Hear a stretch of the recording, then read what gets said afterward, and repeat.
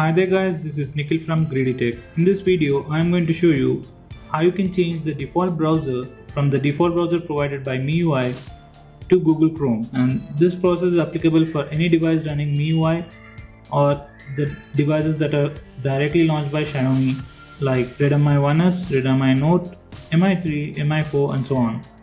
So to change the default browser, first go into the settings.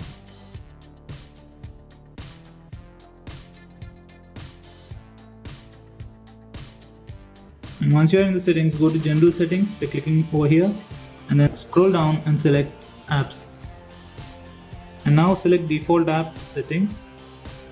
And now over here you can change the default settings. Now select browser and select Chrome and click on replace. Now every time the operating system will use Google Chrome as your default browser. In case if you update any software or if Chrome is not opening up every time you open a link, then come over here and change this to Chrome.